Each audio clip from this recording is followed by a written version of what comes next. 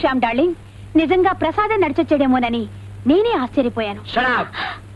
దాంతో మాట్లాడాలంటేనే నాకు తేడు జైలు ప్యాకెంట్ ఉంటుంది. హారిబుల్. అటు ఇటు తిప్పి ఏవో యథో ప్రశ్న వేస్తుంటుంది. శ్యామ్, ఇప్పట్లో ఆవిడ కోపం తెప్పించకుండా, అనుమానం కలగకుండా నువ్వు ప్రవర్తించడం ఎంతైనా అవసరం. అంటే పోలీసులు ఒక పక్క నీ కోసం వెతుకుతున్నారు. దొరికితే చేసిన నేరాలకి సరాసరి ఉరికంబం ఎక్కుతావు.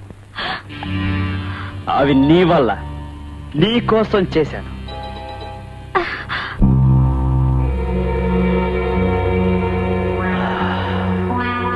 మై గాడ్, తలచుకుంటే నాకే ఆశ్చర్యంగా ఉంది. ఆ రోజు పోలీసుల కస్టడీలో నుంచి తప్పించుకున్న రోజు.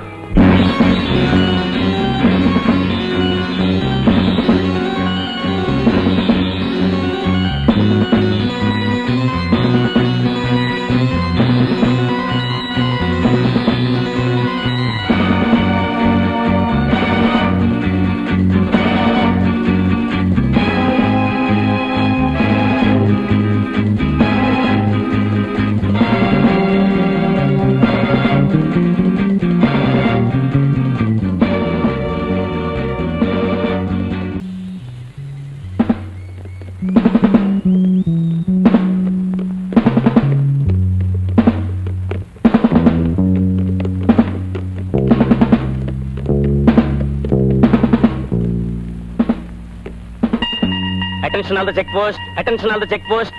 శ్యామ్ అనే నేరస్తుడు ఇప్పుడే పోలీస్ కస్టడీ నుంచి తప్పించుకున్నాడు. అతడు చాలా డేంజరస్ క్రిమినల్. మనిషి ప్రాణం తీయడానికైనా వెనుకాడ్డు. జాగ్రత్త.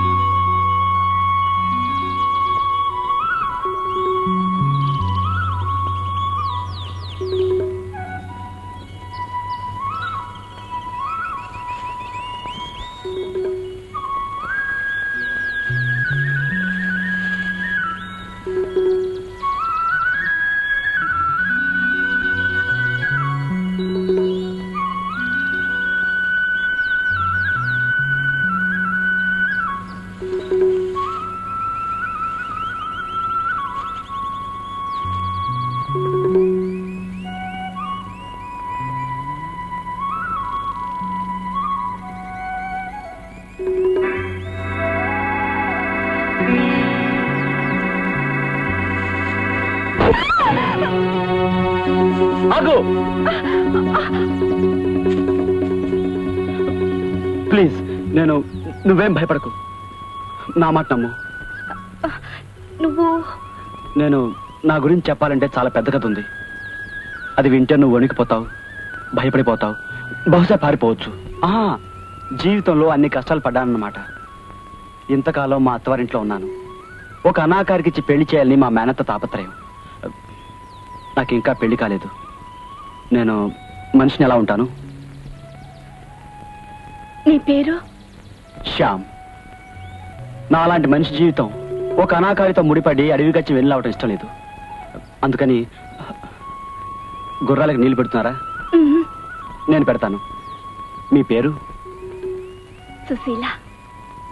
చాలా అందమైన పేరు, మనిషిలాగే.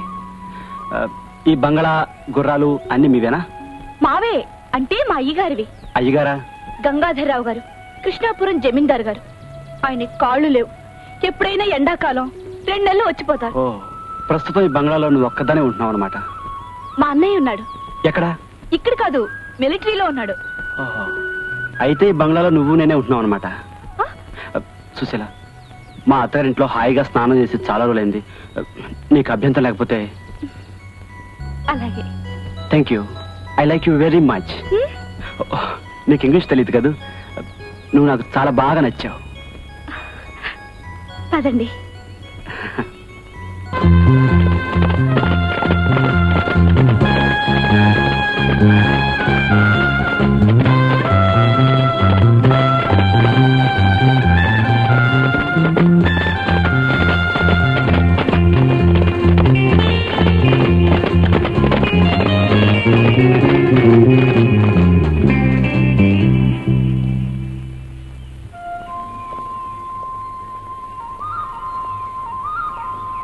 సుశీల, మీ అన్నయ్య రాగానే ఆయన పాదాల మీద పడి నమస్కారం చేద్దాం. నిన్ను పెళ్లి చేసుకుని మా ఊరు తీసుకుపోతా. నిజంగానా?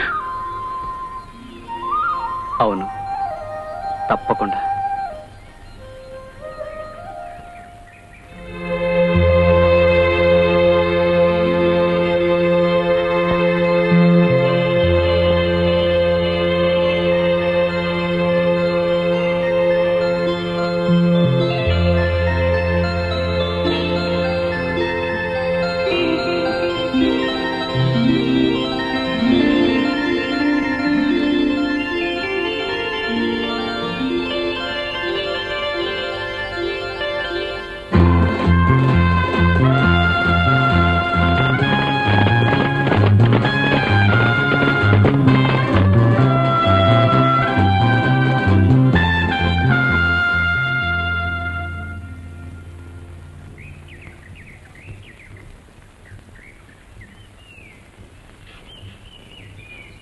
Susila, my sweetie, Susila.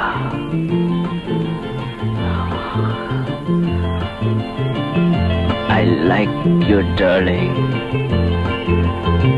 I love you very much.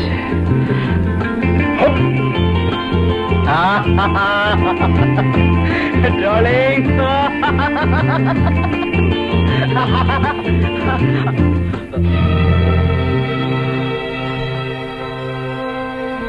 ఎవరు మీరు? మీరు అతను మా మావ కొడుకమ్మ గారు, మిలిటరీ నుంచి వచ్చాడు. మిలిటరీ అంటే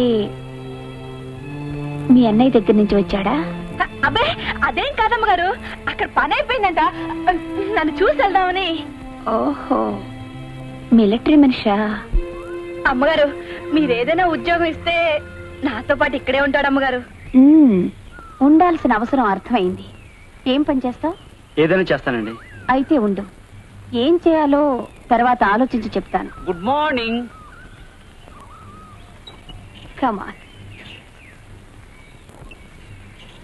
good morning darling. Good morning. బయట ఇంకా చలిగా ఉంది. ఎందుకు వచ్చారు? ఆయనే నా భర్త. Good morning sir. Good morning. ఎవరు? సుశీల బావనండి, మిలిటరీ నుండి వచ్చాను. ఓ, మిలిటరీ. Dangerous life. ఎవరైనా చంపావా? ఐ మీన్ మిలిటరీలో. లేదు sir. No thrill, dull life. పోనీ పెకడతావా? రాదండి. Life is the best. Come on baby, we shall have breakfast. Bye, నీ లైఫ్ లో కిక్ లేదు. I'm sorry.